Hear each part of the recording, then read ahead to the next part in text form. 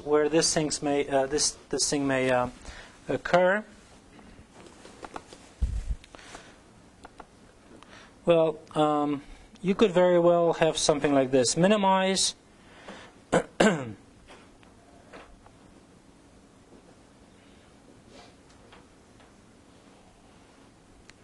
u of x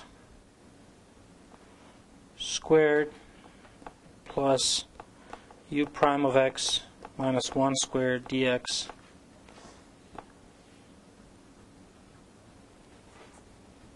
over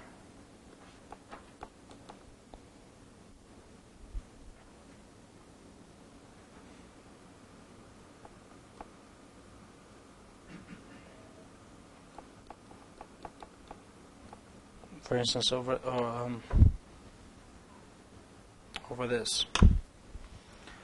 So the admissible functions are functions that started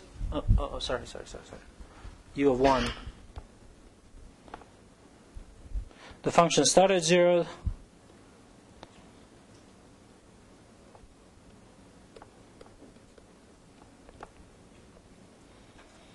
end is 0, right?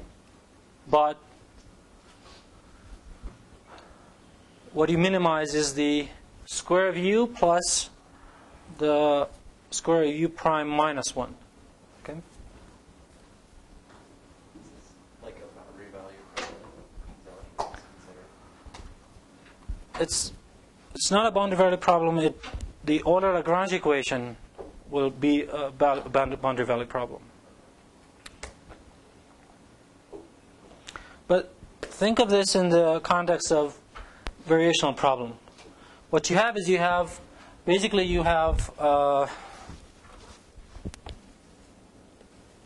you can imagine curves, that start at 0, end at 0, right? And that you take that integrand, right, for each such path, and you integrate and you see where, which one's the minimum. It's not obvious. Why is it not obvious? Well, you see the integrand is positive, right? So ideally, if you didn't have any restriction on u, you would say, well, actually not ideally. Could you have actually the thing to be 0? Well, no, because if u is 0, then u prime is 0, so then you have 1 squared, right? So the function all along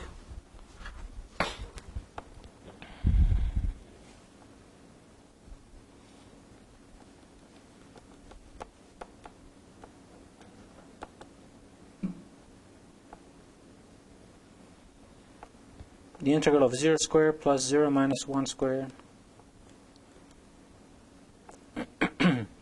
So this is 1, right? So it's conceivable that you could actually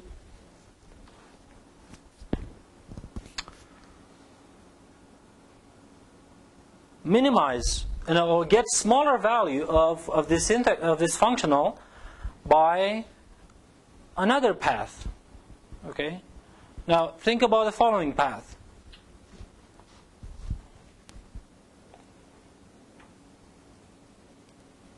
If you start close to, if you start with this quantity to be close to 0, like u prime is 1, means u is like a linear function, right?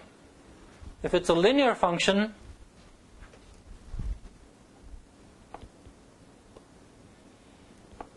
then maybe it's better to go like this, and then very quick down to 0, right?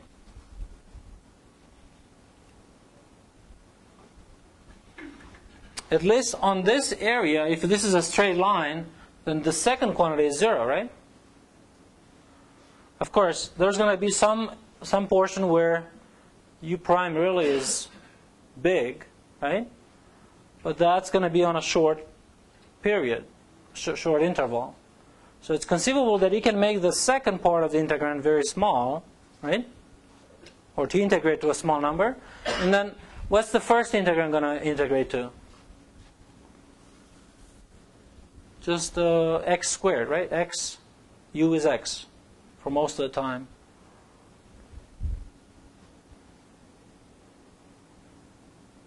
And then it's the integral of x squared. It's what? 1/3, right? So it's conceivable that you can actually make this integral. So again, I'm talking about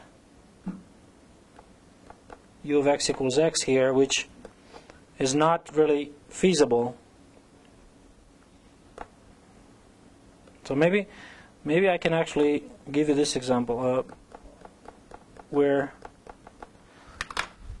let's say the restriction is only that u at 0 is 0. Yeah? Then this is feasible, right? Then this function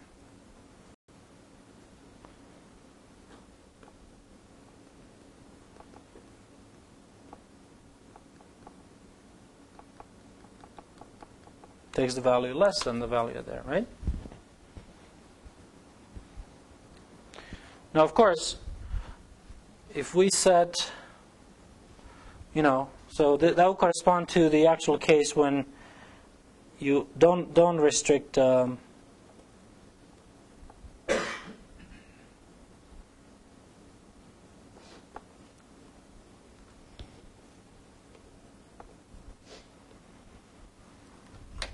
you don't restrict this. So you don't restrict the endpoint, the right endpoint here. Then this would be feasible, right?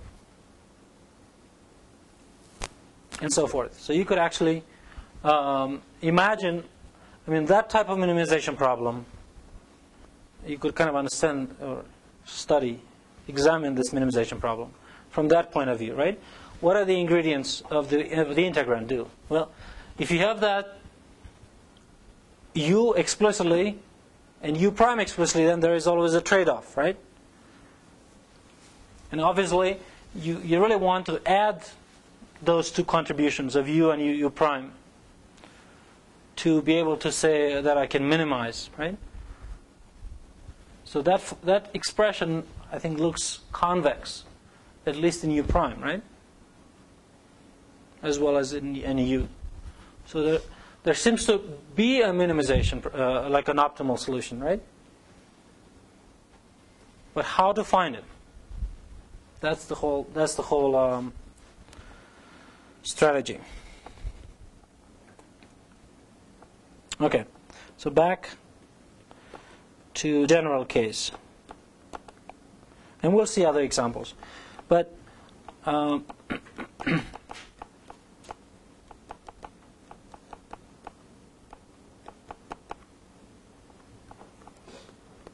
for now, let's talk about this case when both endpoints are fixed. Okay? And you're assuming u is continuous everywhere, even at the endpoints? Yeah. Continuous and differentiable, so you can talk about the derivative.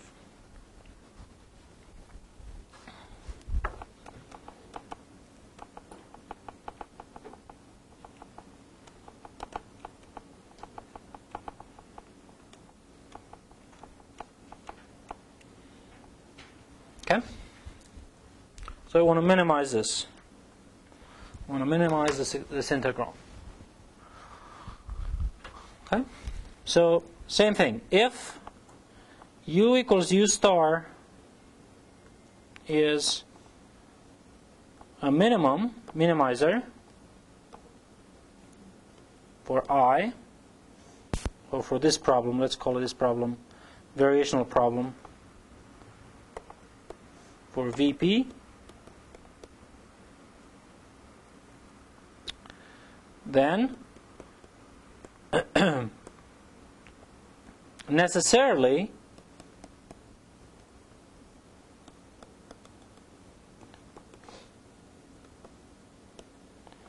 the derivative, so when you make a variation in this direction, in a direction which gives you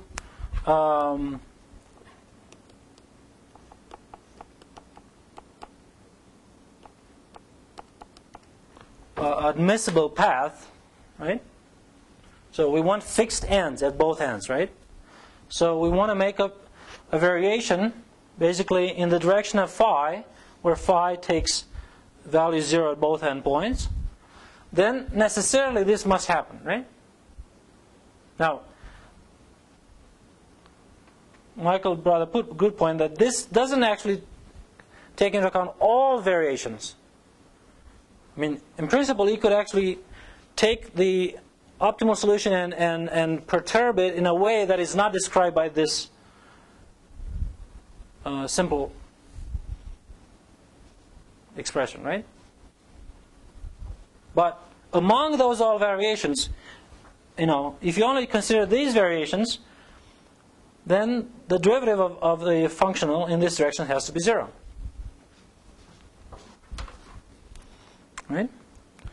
So this is the derivative of the integral f of x u of x plus t phi of x u prime of x plus t phi prime of x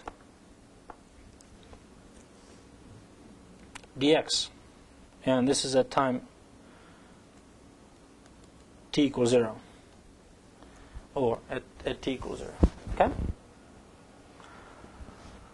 So,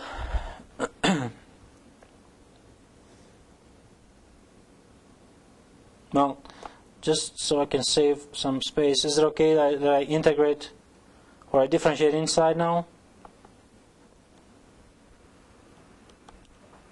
Rather than outside of the integral? Yes? No? So it's the derivative with respect to t of the integral with respect to x. So you can interchange that. You can differentiate with respect to t inside and then differentiate with respect to, differentiate with respect to t and then integrate with respect to x. Okay? And now, let's see. This is again a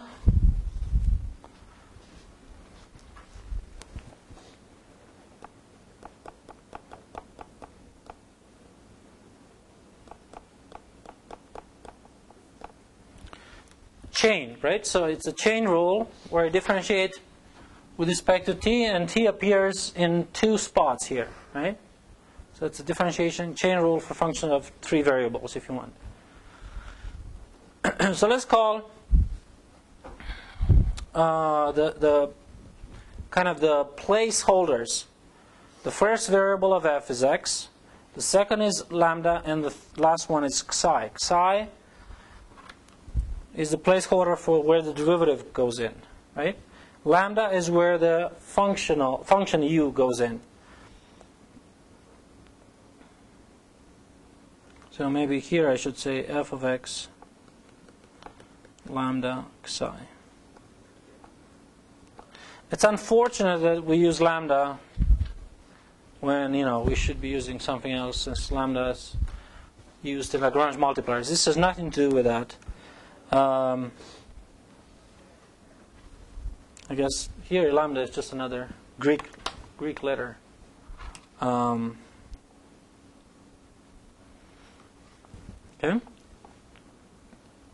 Then we're going to be using f sub lambda is the partial of f with respect to lambda, right? F sub c is partial with respect to c, right? So, continuing the chain rule, there's no t in the first component, in the x component, so that there's nothing there. The first time it appears is in the u component, in the lambda component, right? So it's going to be f sub lambda evaluated at x, u of x, and now I'm going to put t equals to 0, so I don't write that again, and u prime of x times the coefficient of t, that's phi of x, right? Chain rule says I differentiate the function with respect to the corresponding variable, that's the second variable, so that's f sub lambda, and then times the derivative of the with respect to t inside, so that's phi of x, plus f sub psi, And now I do it with respect to the third variable, so that's x u of x, u prime of x, phi prime of x, dx. Okay?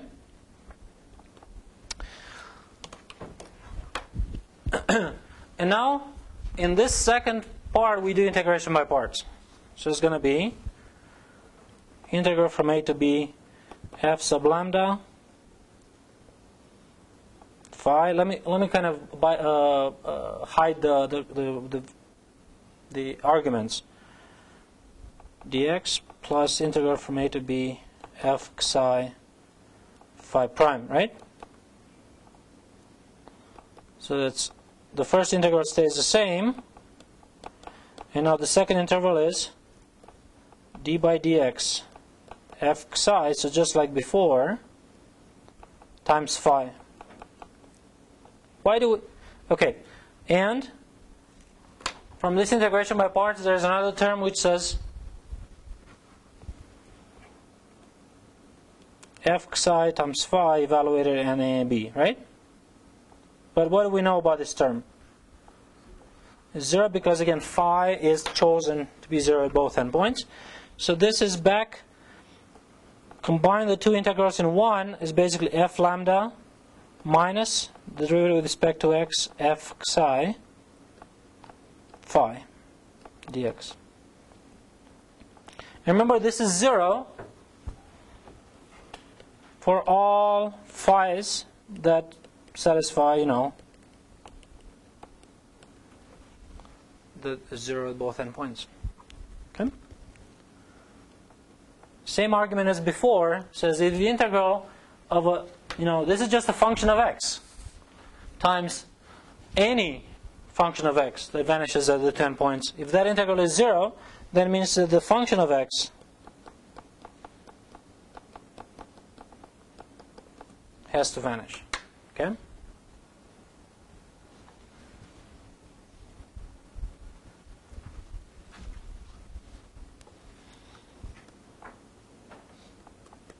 Now, that kind of looks too weird. So let's write back what the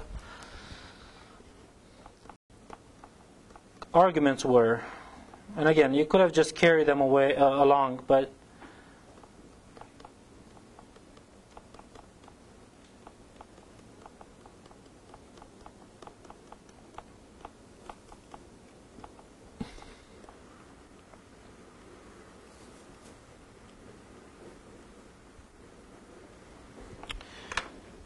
in the end, it's just putting that back in, right? So, what is this equation, which says this expression has to be identically 0, 0 for all x, right? This expression only involves u. Yeah? So, if I give you an u, you can check whether this left side equals 0 or not. Right?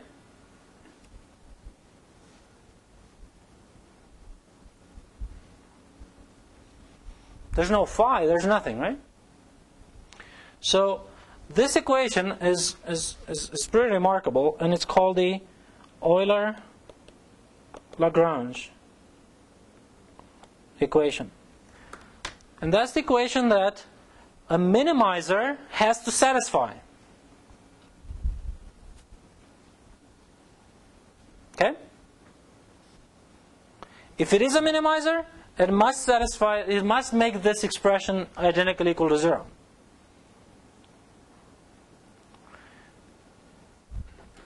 Through that argument, right?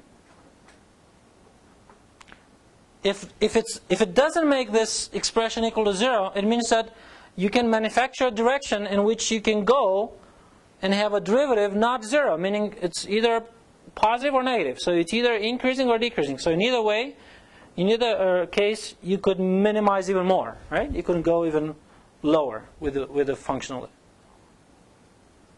Okay, so that's a necessary condition.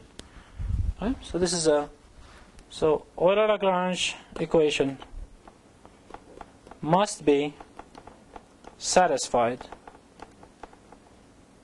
by a a minimizer of the variational problem.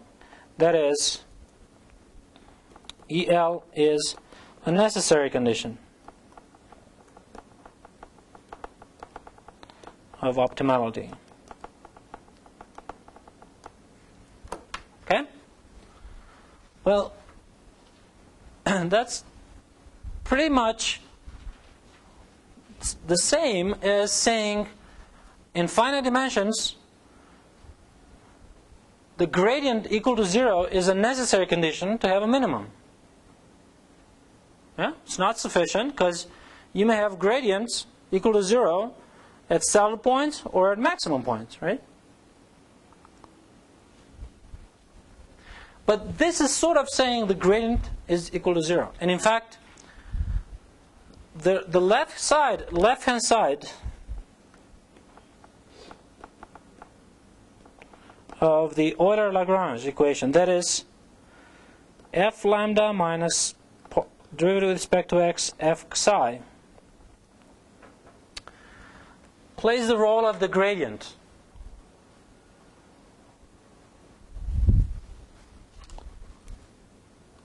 Is called the variational derivative.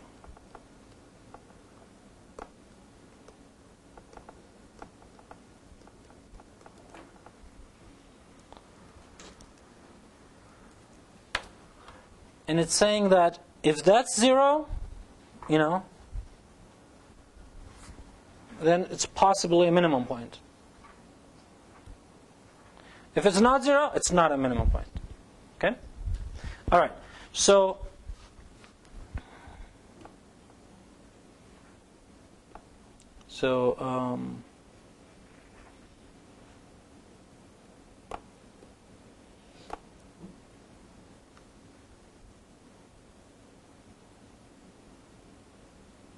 and sometimes it's actually denoted by this thing.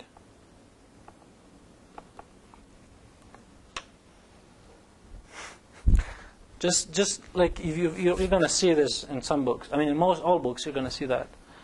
It's not a derivative, right? Because I don't have, but it's a variational derivative, meaning that, what does that mean? Again, it means that this quantity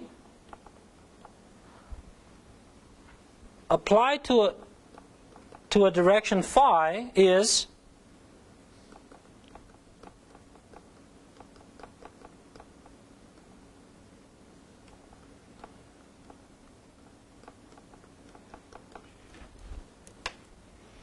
the integral of this expression times phi. And at a minimum, that has to be 0, right?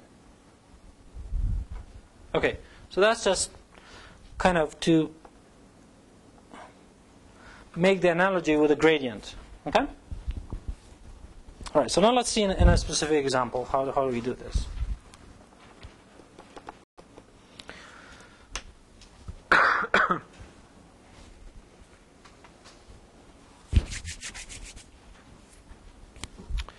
So let's just take the one I showed you earlier.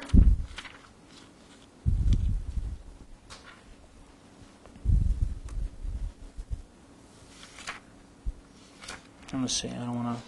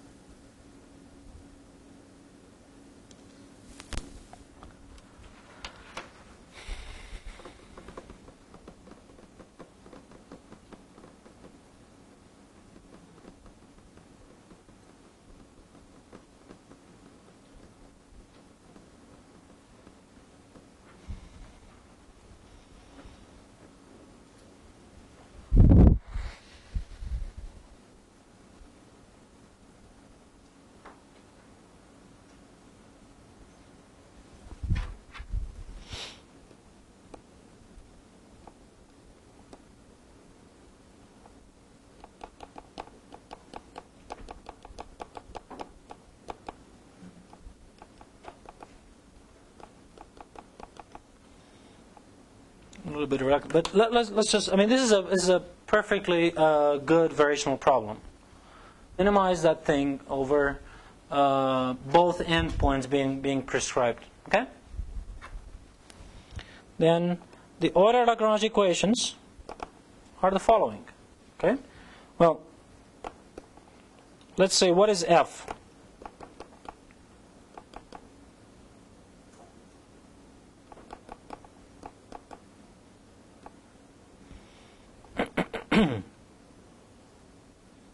There's no x dependence, right, per se. So the only one is u dependence, so it's lambda squared plus psi minus 1 squared. Okay? Again, college algebra. This function, when you plug in, so this expression here should be f of x, u of x,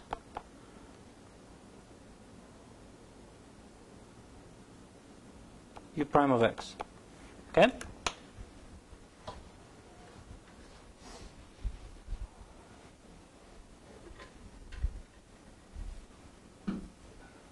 I mean, really, there is no x dependence. Sometimes you can just ignore this. Okay? So, what is the order Lagrange?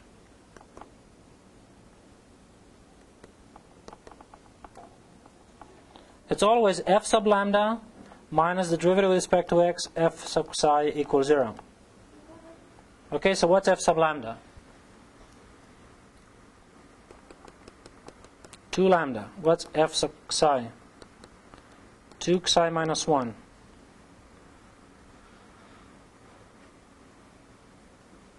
So how do I write here? 2 u of x, right?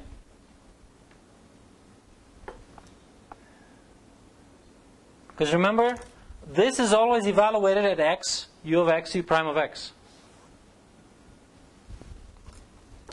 Minus derivative with respect to x of 2 u prime of x minus 1.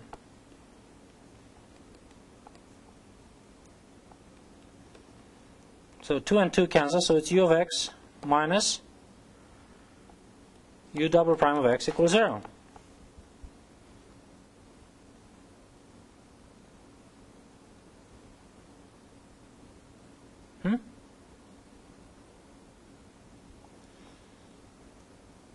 So it means u double prime of x equals u of x, or minus u of x equals 0.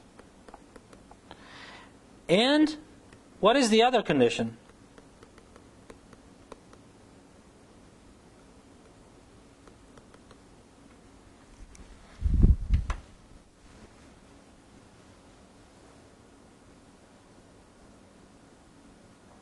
Yeah, that's the problem.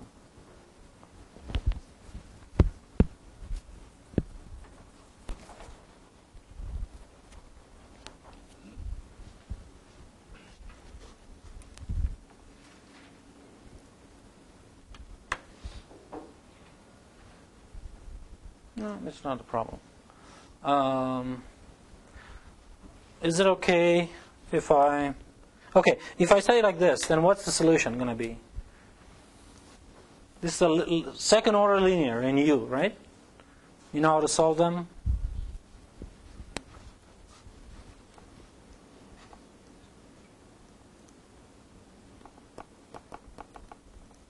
Just second order linear constant coefficients, right? So you find the characteristic equation. So u of x is c1 e to the x plus c2 e to the minus x, right? And you find c1 and c2 so that the boundary conditions are satisfied. So it's a boundary value problem, okay? But forget this fancy term. It's just a second order linear constant coefficient equation that you do in 340. And you don't have initial conditions, that is u0 is something and u prime at 0 is something, but you have two conditions, But in this case, if I put 0 at both ends, it's actually going to happen what? that C1 and C2 are both 0. Because u equals constant 0 is a solution to this, right? So that just says that the Euler-Lagrange equation has the only solution, u equals 0. Okay?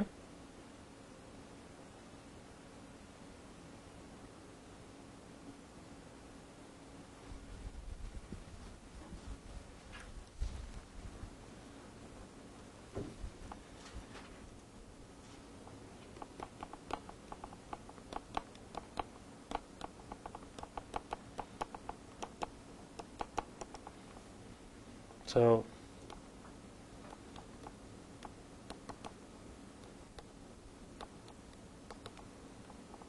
you know how to do that? Sorry, this is not derivative.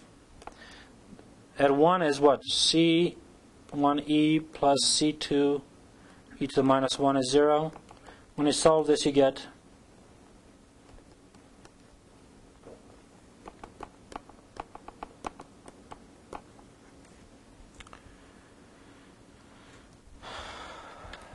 you can also see that u satisfies that trivial. U equals 0 satisfies that equation, right? Okay?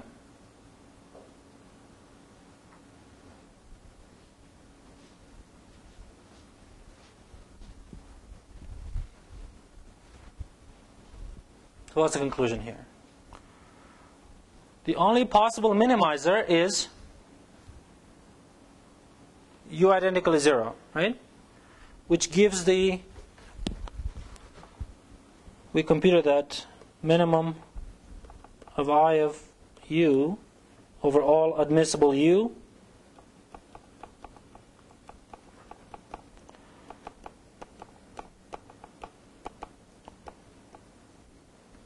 and it ended up being equal to 1, right? Why can we claim that this is actually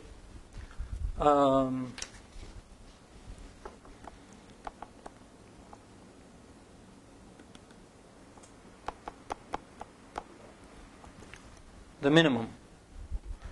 Well, if we can check that the functional is actually convex, okay?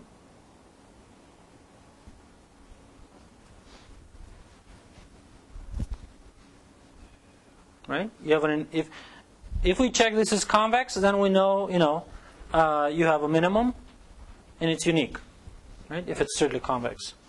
So how do we check that it's convex?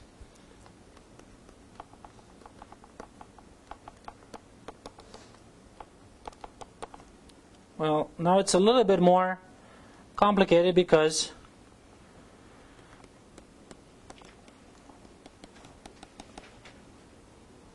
the function is actually the integrand involves u and u prime, right? So enough to check that f, which is f of x lambda and psi, is jointly convex in x lambda and x and psi, excuse me. What does it mean jointly convex in this? Well, sort of why do you need jointly convex? Because tu plus 1 minus tv and tu prime plus 1 minus tv prime, you'd like this to be less than or equal to t f of x u prime plus 1 minus t f of x v prime, right?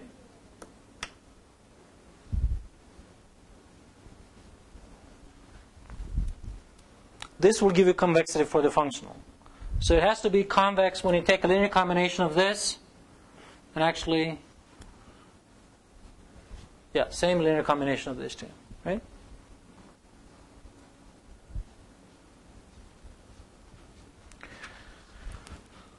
So let's take lambda squared plus psi minus 1 squared, and let's see, how do we check this is convex?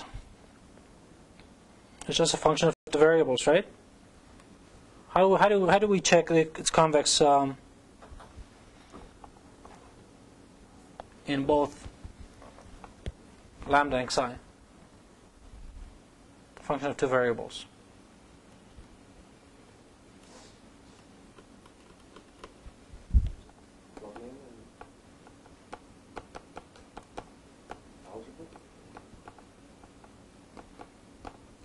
Well, the practical way is the Hessian, right?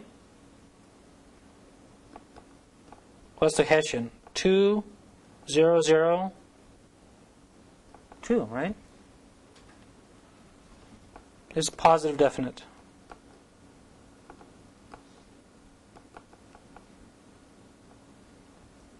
And this is independent of lambda x psi. So it's everywhere, right? So remember, the Hessian has to be semi-positive definite everywhere. Of course, if it's constant everywhere, you know, that's...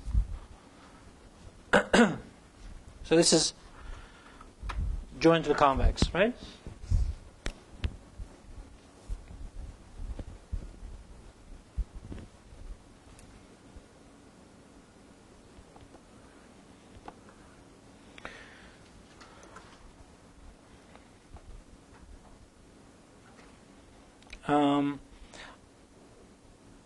So the answer is, if I consider this minimization problem with this boundary conditions, or with this admissible paths, then that's how I get the minimum, right? What if I change this and say u0 is 0 and u1 is something else?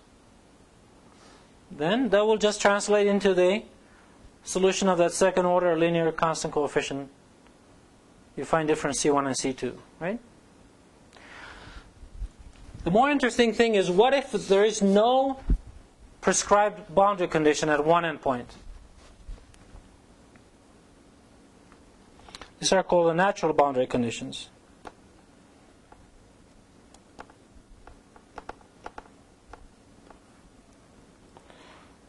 So that's if I have the minimization of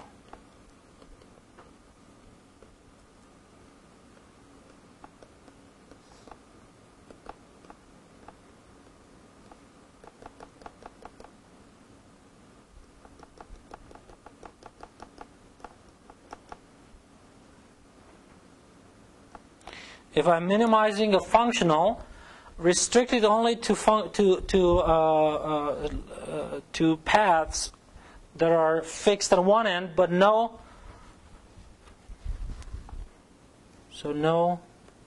restriction at x equals b. So it's a free. It's a much broader admissible region, right? You allow much more. You know, conceivably, you're going to have the minimum of this is going to be smaller than the minimum if you restrict the paths to a fixed right endpoint, right? Because you're enlarging the feasible or the admissible region by only allowing this, right? Well, we're doing the condition or the computation that says the derivative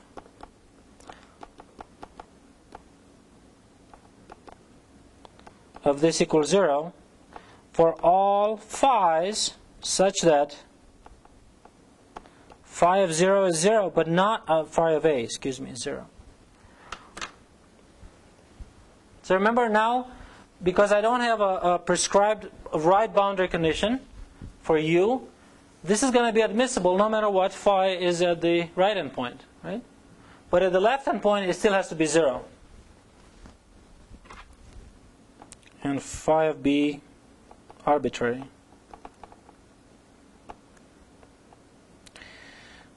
What are you going to get? You're going to get the following. You know, if you I'm going to go really fast here. This is going to be integral from a to b, f sub lambda minus partial derivative with respect to x f sub psi, right? Times phi.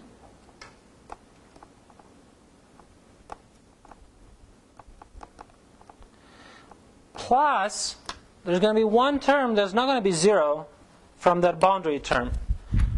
And it is phi xi of, at the endpoint b, u of b, u prime of b, times phi of b.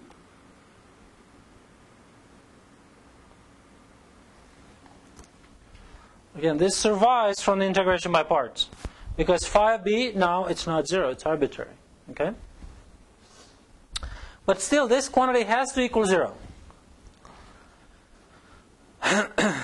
Okay? And now is the kicker. It's kind of a weird thing to say. If this is true for all phi, it's true in particular for the ones where phi equals 0 at b. So this thing has to equal to 0 for all phi's for which phi is 0 at both ends. So in particular, this Euler-Lagrange still has to be satisfied.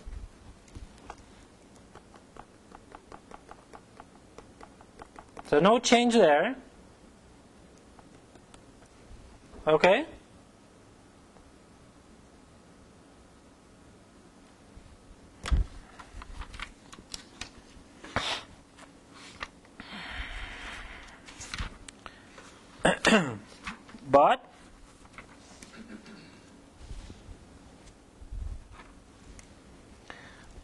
But now let's take a phi that is not 0 at phi of b, arbitrary. Well, this guy is 0 now. So 0 has to be equal to phi xi times phi of b.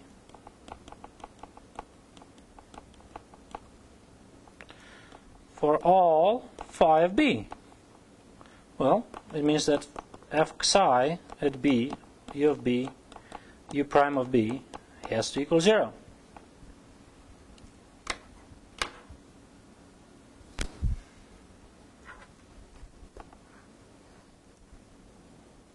This is called a natural boundary condition.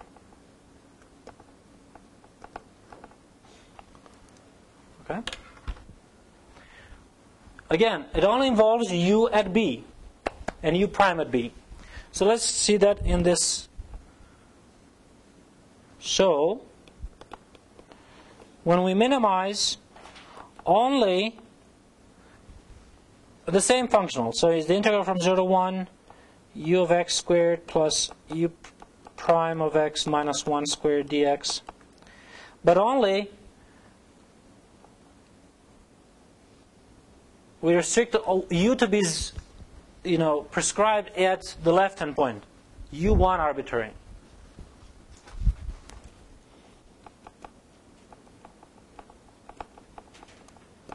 Of course, if you don't specify, you don't write it. But, keep in mind that means the right-hand point can be anything, right? So then you can consider other functions as well. And you saw that you could go farther below 1, like 1/3. Yeah? But let's see, what's the lowest you can go?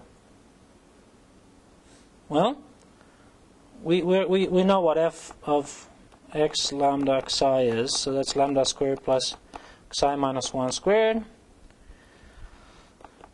F lambda is 2 lambda. F xi is 2 xi minus 1. Okay? So what is the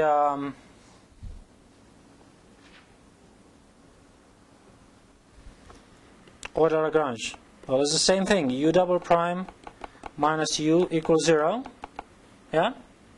U of 0 has to be 0. That's to be admissible. And what's the natural boundary condition at the right arrow point?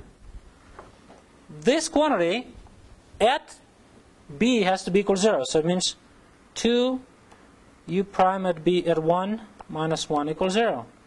Which means u prime at 1 has to equal 1.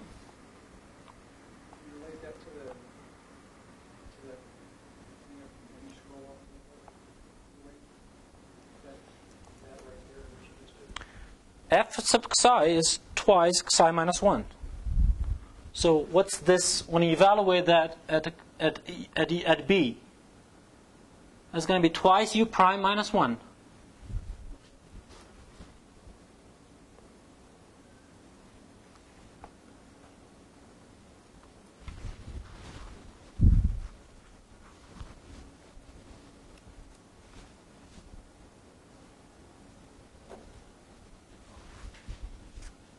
Again, if this gives you a solution, there would be a possible minimizer, right? Well, we've seen that now. Let's see. So now we know the general solution. So this is u of x equals c1 e to the x plus c2 e to the minus x. c1 plus c2, that's u of 0, right? Has to be 0. U prime at 1 is what? c1 e minus c2 e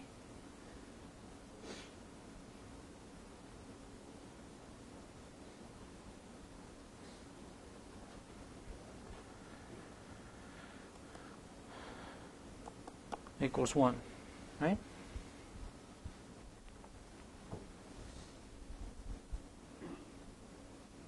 So c2 equals minus c1, so it means c1 e plus c1 e to the minus 1 has to be 1, so c1 has to be 1 over e plus e to the minus 1, and c2 is minus that, right?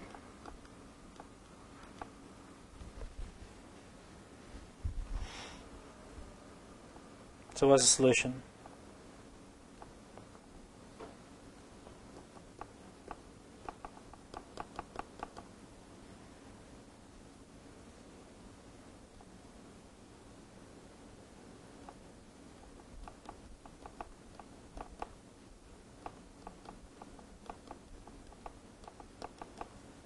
It's 1 over e plus e to the minus 1, e to the x minus e to the minus x.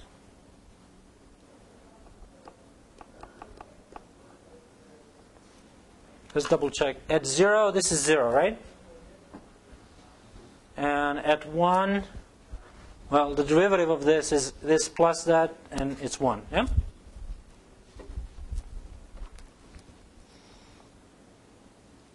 So the minimum of I of u is going to be I of u star, whatever that is. I mean, just plug in u star into the functional, right?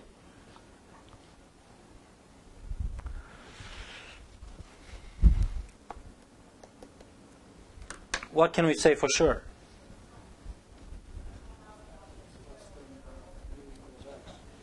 It's less than the value when u equals x. I mean, not that that's a special, but it was easy to compute, right? So that wasn't a minimizer. And it wasn't a minimizer because the derivative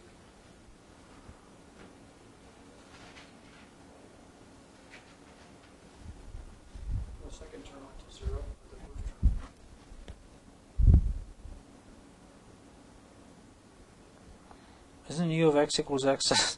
Yeah, the u of x equals x doesn't solve the Euler-Lagrange. Right? You take the second derivative of this, you get 0. So that doesn't solve that equation. I got worried. So, yeah? So that's not a solution. So the Euler-Lagrange really restricts. You know, even forget the boundary conditions. Just writing the Euler-Lagrange equation, you get an equation that restricts the search for solutions, right? For the optimal solutions.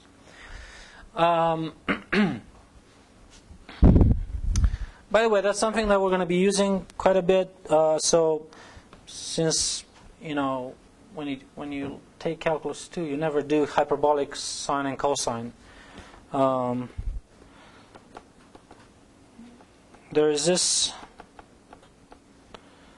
There are these two very important functions: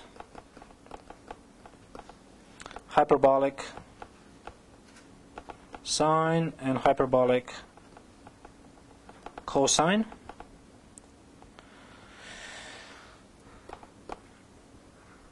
And it's actually even good to know the graphs. As you can see, this is just,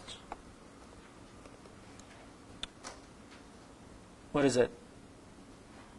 Sine hyperbolic of x over cosine hyperbolic at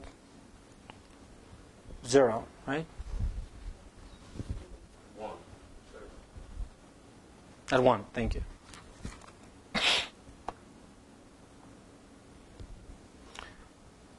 So anyway, it's a scalar multiple of sine hyperbolic. So how does sine hyperbolic look like? Well, it's an odd function, right?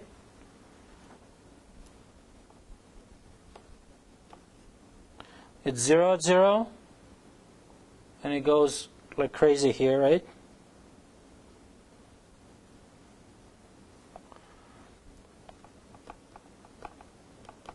I hope I'm right.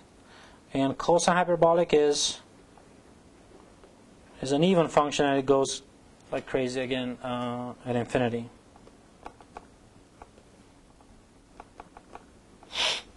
Okay. So the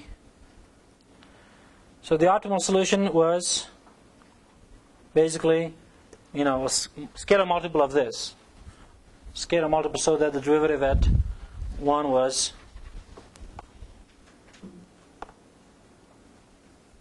was 1, right? But that function was giving you the minimum of that functional. Okay. I've assigned already some homeworks for Monday, but I'd encourage you to start now and tell me tomorrow if you have troubles. And also, there's an example worked in the book,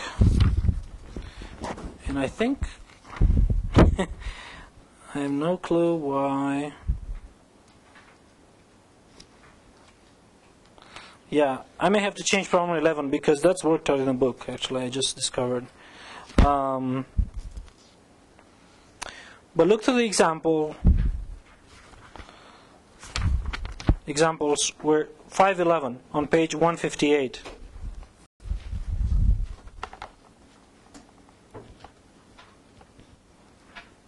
So see example 511, page 158, where basically it's the same integral, the interval is slightly different, and there is no restriction on either boundary.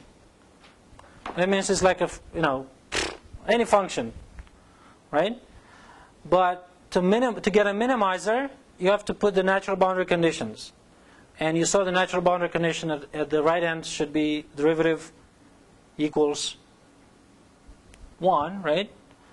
And the same at the left boundary condition, you'll see the derivative equal to 1 as well. And you can think about how to justify that, but okay.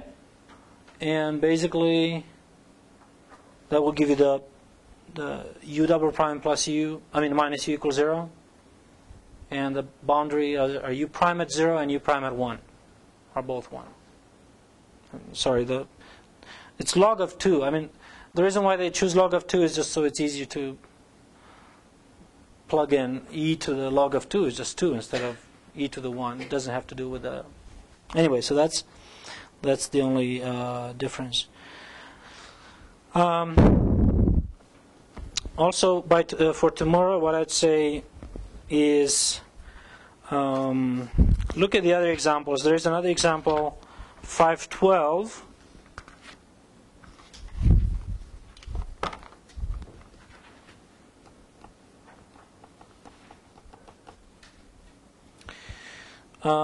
Where page 159, where the minimization is of this similar, but look at the condition or restriction.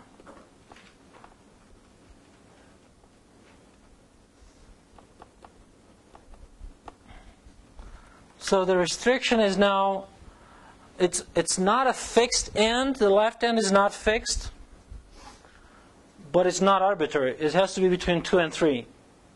Okay? How do you deal with those situations? Well, first of all, the Euler-Lagrange equation will be the same no matter what. Okay?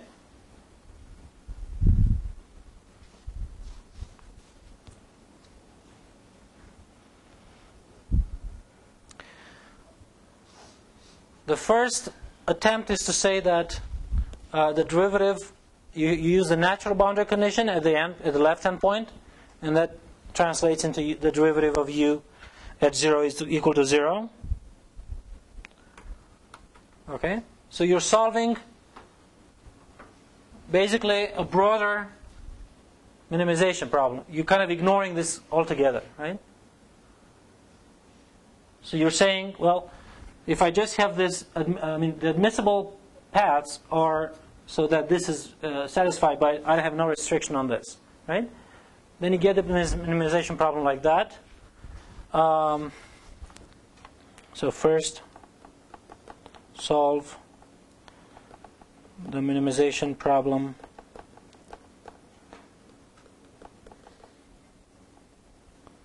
no restriction on u at 0. Okay? And what they get here is, well, they use some sort of, they have log of 2. Maybe I should log of 2 here. So the interval is so that it's easier to, so they use u of x, they get u of x equals 2 minus 2/5, and that's the cosine hyperbolic, right?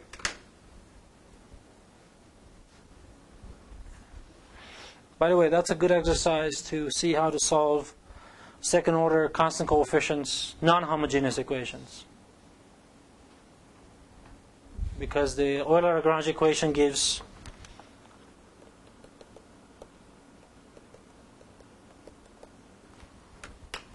u second derivative minus u equals 2, not 0. So it's a good exercise to do. But notice that u of 0 is 6/5, which is not in this interval. Okay?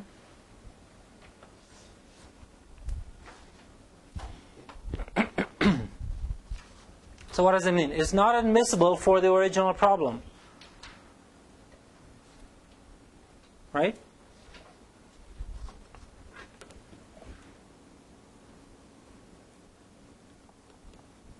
So it means that you have to consider not admissible for the original problem. It means one has to consider the variational problem that has minimizing this over u of 0 equals 2. And why 2 and not any other number? Because this is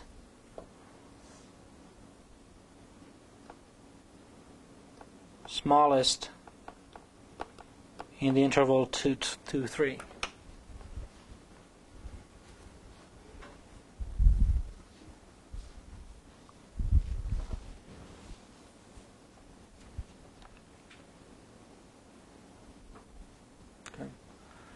And the reason you choose the smallest is, if you look at the functional, I didn't write the functional, but you can see it here, is u prime squared plus u minus 2 squared. You can see that as you translate, you just need to translate u, that would actually increase. So I'm sorry. If you translate down, that will actually decrease the value of the functional.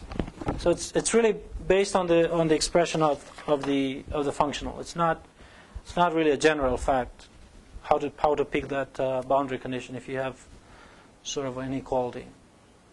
But in this case, the boundary 6/5 is not admissible, so you kind of translate it up until you kind of get it admissible. All right, so see you tomorrow in Science 244.